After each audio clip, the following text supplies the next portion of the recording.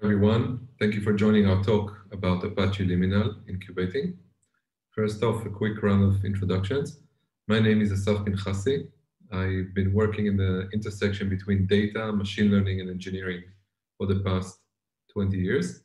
These days, I'm an MLOps and data engineering consultant working with a number of companies. And previously, I held the role of Director of Machine Learning and Data Platform at PayPal, and as well as the VP of R&D at a company named Zebra Medical Vision, the field of medical imaging using deep learning for computer vision. And I'm a PPMC member of Apache Liminal. And with me is my colleague Aviem OY. Aviem is a data architect at Natural Intelligence, an Israeli company. He's a PPMC member of Apache Liminal, a PMC member of Apache Beam. So here we are. And our agenda is, I'm going to walk you through quickly some of the challenges in orchestrating machine learning pipelines, and I'll review a few of the existing tools out there. And later, Aviem will kind of explain to you how Liminal addresses the challenges, as well as do a deep dive and a demo. So let's get started right away. This is a slide that I took from Martin Fowler describing the process of developing and deploying machine learning products. Those of you might notice that this flow is missing a very, very important piece, which is the data work. So let's add that. And I'm going to walk you through it really, really quickly. So first off, every machine learning project starts with data engineering work. It could be ingestion, it could be building features, etc. The research itself or trying to solve the machine learning problem typically starts with a phase called research, where a data scientist would be trying out different ideas. It can be different model architectures, different feature combinations, different dataset compositions, metrics, etc. Once an initial model has been built and seems to be working reasonably okay, typically the data scientist would go through cycles of model evaluation and experimentation in an attempt to improve on it or maximize its performance relative to the metrics. This can be hyperparameter tuning, or it can be going back to feature engineering to try and find more signal in the data, etc. Once a model has been developed and tuned and is now considered optimal, we go through a few steps of actually preparing it for production. So first of all is we what we call productionizing the model. So it could be removing dead code branches that made their way to our code base. It could be kind of compiling the model or funneling it through some sort of a framework that optimizes its speed for inference and other steps such as these that transition from an experiment to something that looks like production-ready code. Then in machine learning, there's typically a more elaborate phase of testing that can cover any number of things, from large-scale regression testing to verify that the new model is performing at least as well as the previous one if it's a model refresh, all through verifying the metrics officially on the fully productionized model to make sure that it does indeed perform as we expect, or doing bias analysis, etc.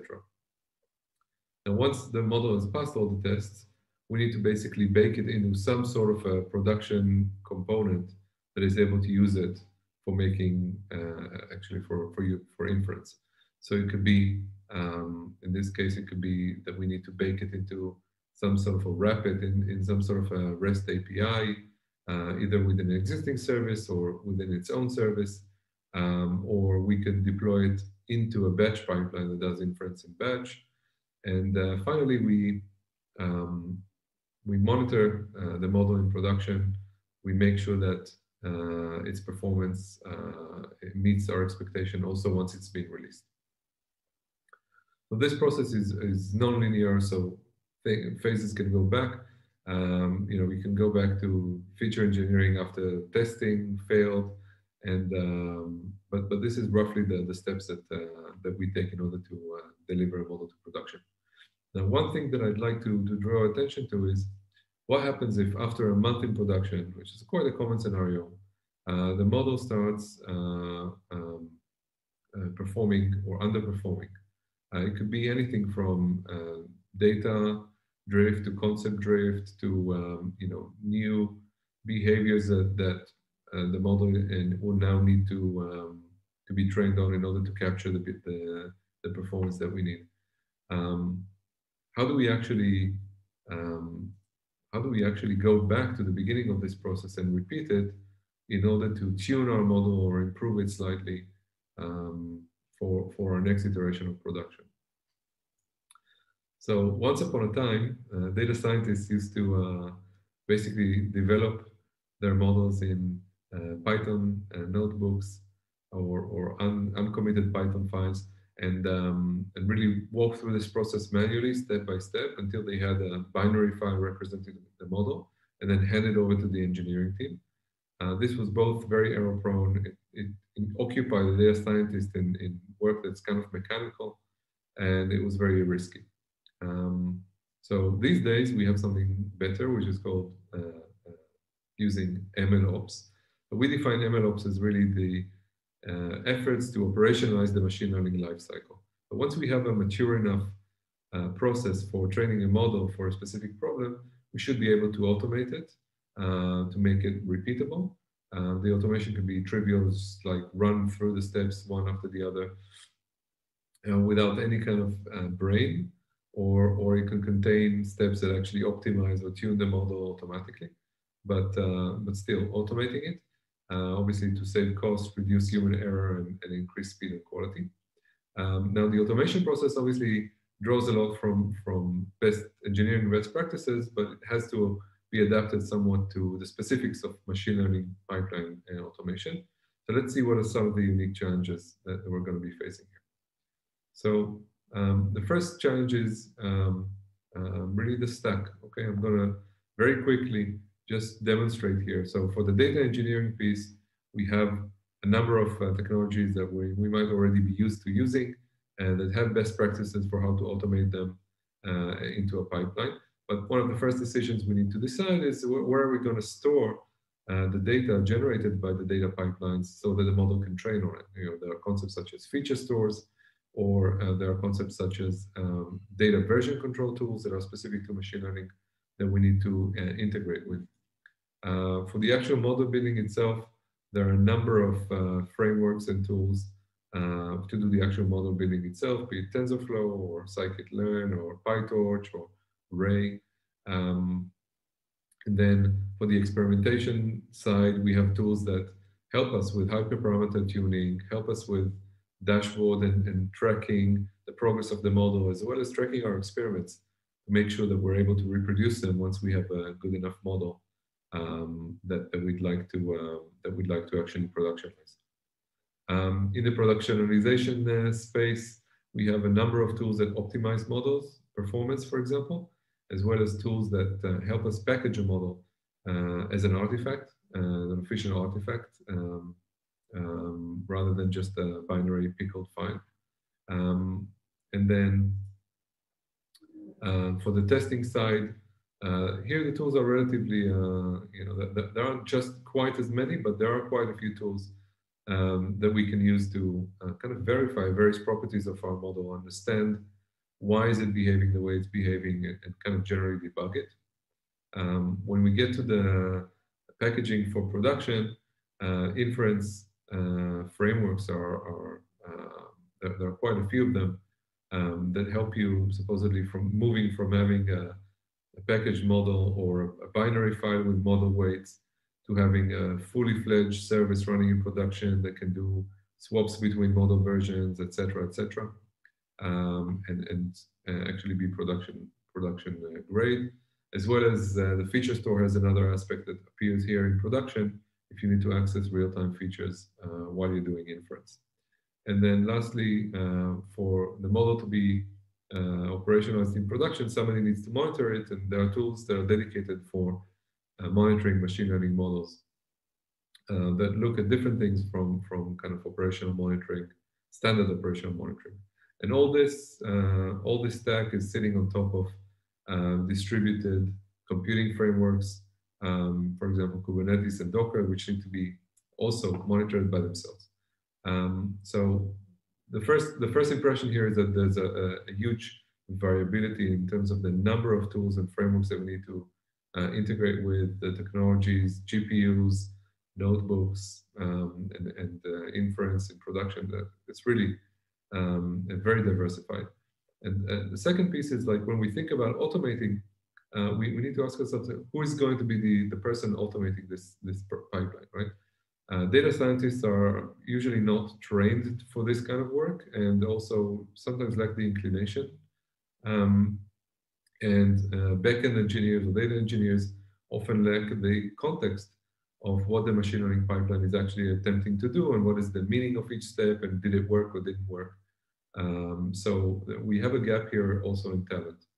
And lastly, even once we did synchronize and orchestrate this entire pipeline somehow, things tend to be dynamic. So it could be that next month the data scientists would want to introduce ensemble model ensembling and actually train a number of different models, each with its own life cycle, and then ensemble them into the final model result. And all this flow is going to need to change somewhat, or there could be new best practice for model profiling, which need to be introduced to the pipeline.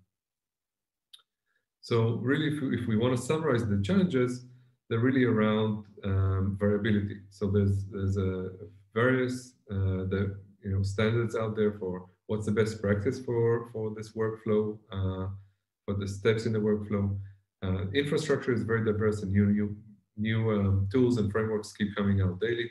And there's also the persona and skill set diversity challenge between data scientists, engineers, DevOps, etc. Now, since engineering and automation typically rely on some sort of an abstraction in order to be effective, we need to ask ourselves, how do we create abstraction in the face of such a huge diversity? So first I'll describe an approach that we didn't take, which is what we call the integrated platform approach. The idea here is very simple. Some tools want to offer an end-to-end solution for machine learning pipeline, tools that are kind of opinionated about how, which infra you should run on, how your process should look like, and what are the tools that you need to use inside each of these steps of your workflow. And by doing so, they kind of formalize the interface between steps or tasks of the pipeline and reduce variability. Hence, are able to capture the abstractions well. So I'm going to walk you through a number of tools that do that in kind of integrated platform approach. The column that we want to be looking at is the orchestration piece, which is the focus of this call, but also I'll exemplify how the integration works. So first off, let's look at MLflow out of Databricks. Databricks obviously would mainly run on Spark. They have a solution for the data. Of course, they use Spark, but they offer Spark ML as the framework for building models. They offer notebook servers for actually experimentation. They have an experiment tracking system, a model packaging format. They even dabbled in model serving as REST APIs. And they have Databricks Jobs as their orchestration engine. Next up is Kubeflow, quite a popular project out of Google. Kubeflow is really centered around Kubernetes. It assumes that every single step of the process is a Kubernetes task. And Kubeflow is more open, so the implementation of steps can be provided by the community. But yeah, it does offer a notebook service. It offers ready-made machine learning containers for the training, hyperparameter tuning, experiment tracking is integrated into the tool. There's an inference piece with multiple frameworks that can be plugged in, each with they follow kind of a common interface. And in terms of the pipeline, they offer a tool called Kubeflow Pipelines, which orchestrates all this workflow, as well as there's a tool called Kale, which takes a notebook and turns it into a Kubeflow pipeline. Next up is SageMaker, maybe the best example for an end-to-end platform, because they really touched on each and every step of the pipeline. They keep adding more and more stuff. For the data, they've recently added feature stores. They provide VMs, images for training. They have their own packaging format, experiment tracking system, inference service. Of course, SageMaker performs inference as well. And they have recently released something called SageMaker pipelines for the orchestration. And last but not least, Vertex AI out of Google, which is really based on Kubeflow open source, but in a managed format and really well integrated with the entire GCP stack. So for data engineering, they offer managed notebooks.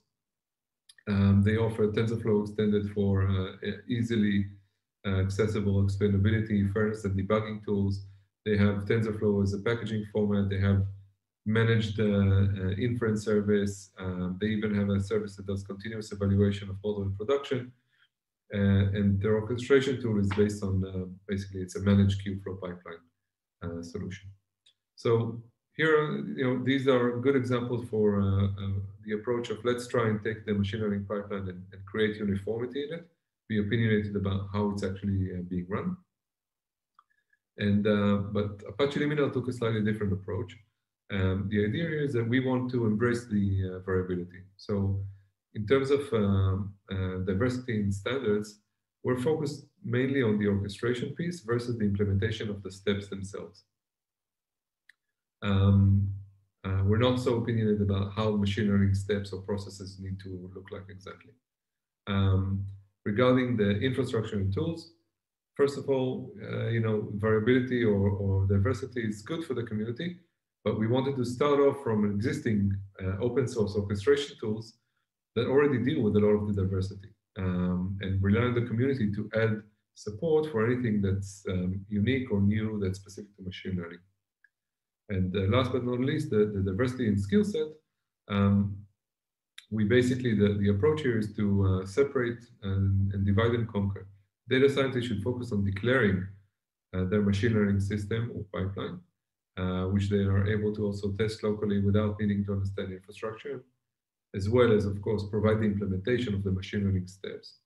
And engineers should be focused on configuring and exposing the infrastructure for the machine learning pipeline, while maintaining a very, very clear interface between the two roles so that they can understand each other and reason about the system. So at a glance, data scientist that uses Liminal provides code and dependencies for the task implementation and declares their pipeline using a YAML file. An engineer who supports the pipeline is able to configure the infrastructure, be it Spark clusters, Kubernetes, etc., using YAMLs as well. And Liminal itself fuses the infrastructure and task definitions together and basically creates an Airflow DAG. The DAG runs each machine learning task as an Airflow operator, which can run on Docker, Kubernetes, or Spark.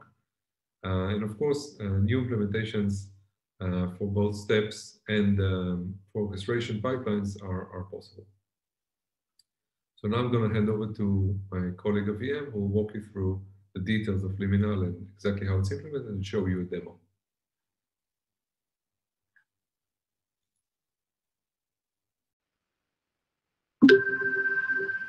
Thank you, Assaf. Hello, everyone. My name is Aviem, and what I'd like to do now is take you on a technical dive into Liminal. So, as Assaf mentioned, we want to create an abstraction layer between the user and the infra where the user's code will ultimately be running. The way we achieve this is by defining a data system in a configuration file we call liminal YAML, and we ask the user to include this file in their code repository alongside their code. But other than adding this file, we don't require them to change anything about their code. So we simply add a file next to it. So what does this file look like? Let's have a look at the anatomy of a liminal YAML file. So here you can see we have a name and an owner, and these next 4 sections, which we will dive into now. So the first section is rather simple. We have variables. So in this section, you can define variables to reuse in later configurations. So as you can see here, we have myvar1 and myvar2, and we can reuse those later.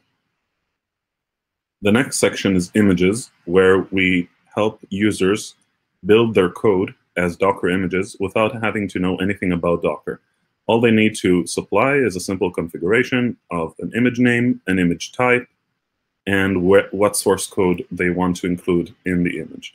So we have several image types, such as Python and Java, and another interesting one you can see here called Python server. So what is the image type Python server? With this image type, they can build their code as an HTTP server without having to know how to do that or change anything about their code or requirements. So how do they do that? They define another section here called endpoints, in which they map the endpoints of the HTTP server we're going to build here. So they give an endpoint path, in this case, my endpoint, and they provide which module and which function of their code should be invoked when a client accesses this endpoint in the server.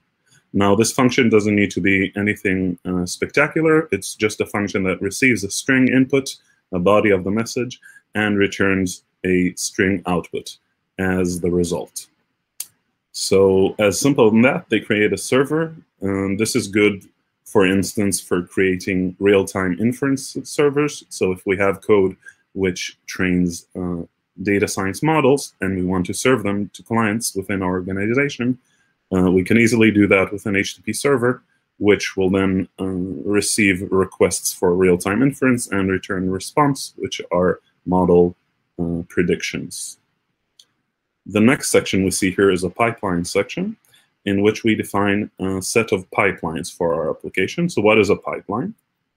A pipeline is an application that runs on a schedule and executes a list of tasks sequentially, one after the other. So we can see the definition here. We have a pipeline, my data pipeline, timeout, start date, a schedule using a cron expression for when this application should run, and then a list of tasks. We have two Python tasks here. So the first Python tasks uses the Python image that we built in the previous section of images. So we use Python app, and we run the command execute the Python file, myPython-module1. We also want to pass environment variables to the Docker container, which will be running this image eventually. So here we define an environment variable called myEnvVar, and we pass it a value, the value of the variable that we have defined earlier in the variable section, myVar1. So the value here will be myval1. Same with the second task here, myPython task 2. We run a Python file called myPython-module2. And for the myEnvVar, we pass the value of myvar2, which in the variable section is defined to be myval2. So simple as that, they can define a pipeline, which will be executed on the proper infrastructure, which we will talk about a bit later. The final section I want to show you here is the monitoring section, where the user can simply define metrics and alerts backends, and Liminal will take those and automatically produce metrics regarding the running of their pipelines, as well as alerts in case the pipelines are misbehaving in production. So the metrics we automatically send are job started, job status when it ends, 0 or 1 for success or failure, and job duration, how long the pipeline execution took. And we have different providers of metric backends and alerts backends. In this example, we can see we use Amazon's CloudWatch service, and we define what needs to be defined for the metrics backend. And when Liminal runs the pipeline, it will produce the metrics to this backend. And we define an alerts backend, which uses the metrics backend that we defined above and creates alerts on top of those metrics. Here we define configuration specific to CloudWatch, which is what to do in case of an alarm, what to do in case of an OK status. You invoke some sort of ARN that you configure here. And Liminal uses the alerts backends to register 3 types of alerts. The first alert is application failed. Very simple. If the application sends that it has a job status of failure, you'll get an alert that application failed. And the next alert it defines is application took too long. So if the duration of the application exceeds either a configuration by the user or by default the scheduling interval between 2 subsequent runs, then we will get an alert that the duration is too long, because that is not sustainable. The final alert, and the most important, is application is not running on schedule. So this is one where a lot of infrastructure today misses this. So you cannot rely on your application actually to be running and see if you get metrics that it failed or not. You need to know that it is actually running on the schedule. So again, we use the schedule interval between two runs. And if there has not been an application run within that interval, we will get an alert that application is not running on schedule. So that's how we define a data system. Pretty simple. How do we translate this to running user code on infrastructure using Liminal? So let's see an example.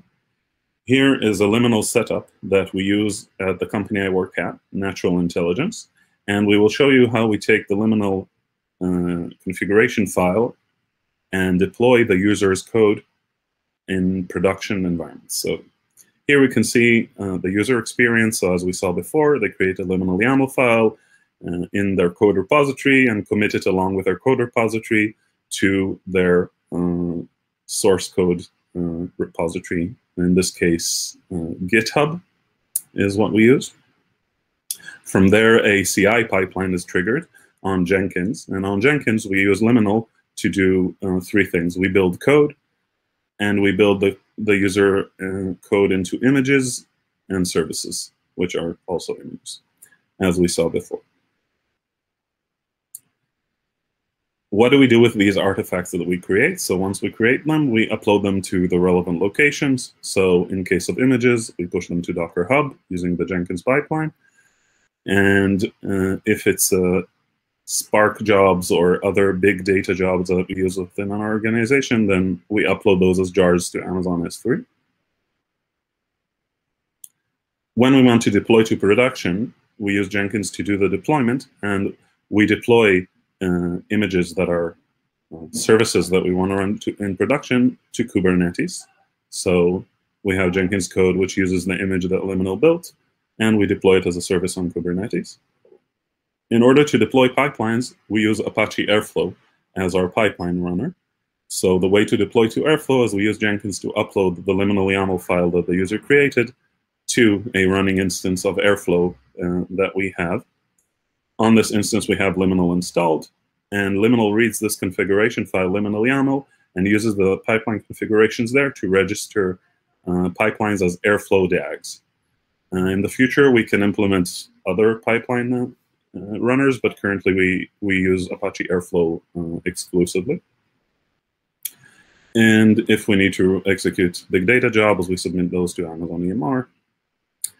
The last section, monitoring, as we saw before. So as we said, Liminal is executing the pipelines and reporting metrics to the various metrics and alerts backends that we use at Natural Intelligence, where it reports the metrics to and registers alerts on to have production quality, production grade applications. One more thing that we didn't mention here is when we want to run user code, then the pipeline will launch a pod on Kubernetes, which will use the image that the user created to run their user code on Kubernetes. So that's the translation to infrastructure, very simple. And all of this is abstracted away from the user. So the user doesn't need to know anything in this stack or have experience or expertise in any of them to be able to have a production-grade application which is running in their organization. So that's really great power that we give our users. And what we'd like to do now is a short demo of a data science app which will train a linear regression model to predict if a given flower is of genus Iris virginica. So how do we do this? We have an example Python project here. You have, as usual, Python files and requirements text. And as we mentioned, we asked them to add one more file, which is the Liminal YAML configuration. So what does that look like for this application? We have my data science app. We define one image of type Python server. We give it a name and source the entire repository, so dot. And endpoints, we define one endpoint called predict, which will invoke module serving.py. and a function there called predict. We also define a pipeline for training a data science model to then be used in the prediction server. So what does this pipeline look like? It has a name and a schedule and all the configurations we saw before, and it runs two tasks. It runs a train task by using training.py and passing it the argument train, and it does a validation task, which validates the model and deploys it, and it does that by running training.py and passing it validate as an argument. Now, as you can see here, we're using the image, my data science app, which is the same image we defined here for Python server, so we can reuse Python servers images as Python images to just execute whichever command we want. Regardless that this image also has the capability of running a server, you can also just run user code within it. So you only define one image in this example. The code of the application, here we have a rudimentary model store for the sake of this presentation, and nothing production grade, just an example. So we have a production model store and a candidate model store, which we can save models to and load latest model from. Requirements text, so it's a basic data science app. It has two dependencies here, scikit and boto, as well as Liminal, which is optional. You don't have to add it to your requirements, but if you want easy access to Liminal CLI, you can install it via your requirements file. We have serving, so the function predict that we saw earlier. We have a definition of predict, which receives a string, an input body of the request, which in our contract here, we expect it to be a JSON. So we load the input as a JSON. We fetch the latest model from the production model store, which we define up here. And then we use that model to predict the probability that the given input of a flower is of genus Iris virginica by passing it arguments of the input received, in this case, petal width. And then we return the result as a probability of that flower being of genus Iris virginica back to the client. Here's the training model. So boilerplate scikit-learn code using the scikit-learn public dataset of Iris, of the flowers. And we train a logistic regression model to see if a specific flower is of genus Iris virginica. We save it to a candidate model store. In the validate section, the next task in our pipeline, we load the latest model from the candidate model store, perform validations on it to see that is it performing correctly, and if all passes all the validations, then we save that model to a production model store, which, as we saw before, the serving layer becomes aware of it because it fetches the latest model whenever it's called. Here's an example of the CLI that we would use to test this application locally and within Jenkins to build artifacts. In our case, our CI uses Jenkins, so it uses Liminal CLI. So we have Liminal build to build Docker images from user code, Liminal deploy to deploy Liminal YAML files to a local Liminal server. So the default local Liminal server right now is Apache Airflow with Liminal installed on it. And we can do Liminal create to create volumes, which we did not cover in this presentation. And Liminal start, which will start the Liminal server, or the Apache Airflow server in this default case. This is what in pipeline looks like when it's running on Airflow as a DAG. So we have a start task, which reports metrics, which is generated automatically by Liminal, followed by the user tasks that we saw, train and validate, and an end task again, which Liminal uses to send metrics as well. Here's an example of a request to our server. So we run the server locally in this example and access the endpoint predict, passing this the following body, information about a flower. So this flower has petal width 2.1. And the response from the server is the probability of this flower being Iris virginica, in this case, 87%. And that's it.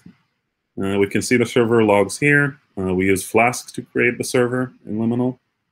We can see the input that was sent to the server, that it loaded the latest model, and returned the result that we saw.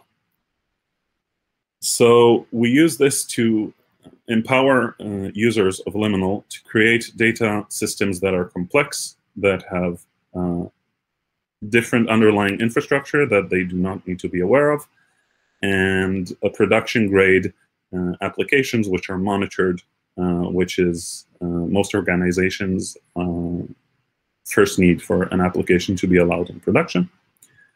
So all this is great, but what's next for us? Well, we want to provide CI integrations out of the box with Liminal for platforms such as Jenkins CI. We want to create a user interface. So the server that we will start will be a Liminal server, and it will have a user interface in which users can create pipelines and applications via a wizard instead of a configuration file. We want to integrate with known ML packages, as well as experiment tracking, support all clouds natively, and perhaps even provide a layer of model store that will come out of the box with Liminal for organizations which do not have model store solution.